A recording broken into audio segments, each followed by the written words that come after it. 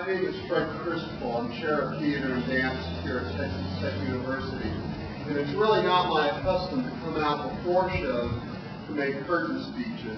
Being a designer, I tend to like living in the backstage area.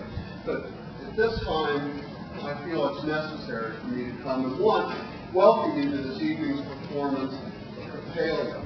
And as you enter in here into the theater to see Capalia tonight, hopefully you had time to look at the display in the lobby. It's a display that chronicles a small portion of a career that has extended far beyond Texas Tech University, Lubbock, Texas, and 31 years of faithful and enthusiastic service given to this department and to the world of dance. And as you read through your program, which I happen to have right here in my pocket, you will get to a bio of Professor Peggy Willis-Aarnio, albeit an abbreviated bio because we don't have enough pages in the program to list everything Peggy has accomplished in her career. And if you're like me, as you read through this abbreviated bio, you will be, to borrow a term from the military, shocked and awed at the breadth and the depth of the work that Ms. Aarnio has done here at Texas Tech and the valuable service she has provided to the world of dance.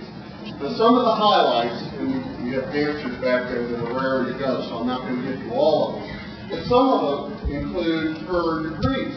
Peggy received the Bachelor of Fine Arts and the Master of Fine Arts from Texas Christian University.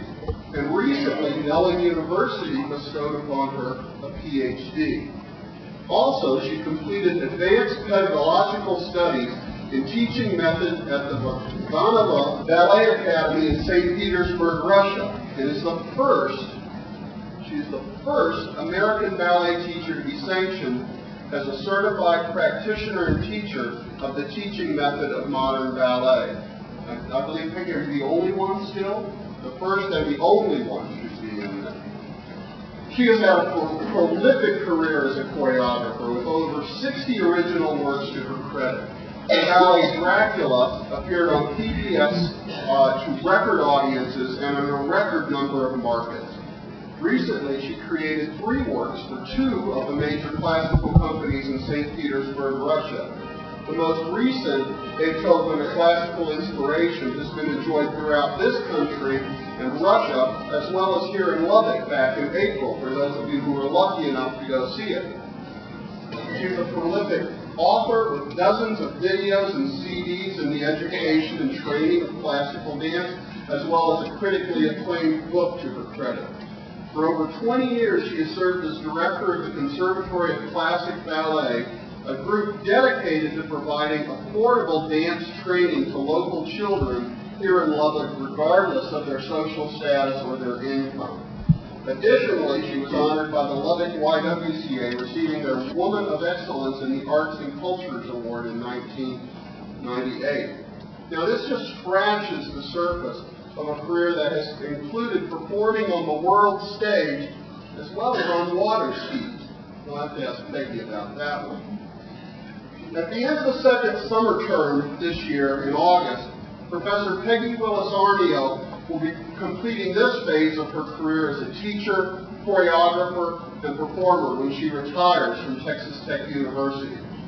Retiring not to a rocking chair, but the further development of her passion for classical dance, both here in Lubbock and in her home of Florida.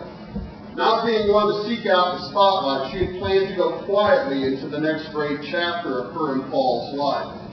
Now, one of the great selfish pleasures I have as chair, and trust me, they are few and far between, is to force my faculty to do things that they don't want to do sometimes.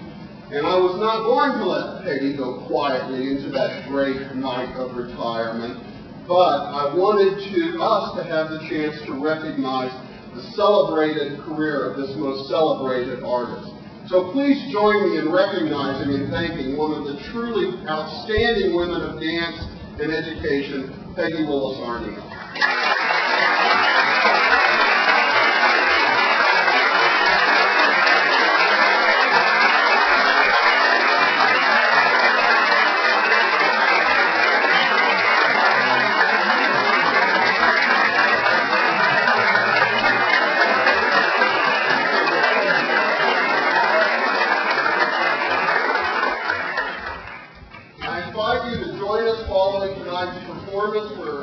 reception in the lobby as we celebrate this remarkable artist and this remarkable human being. Thank you very much and enjoy the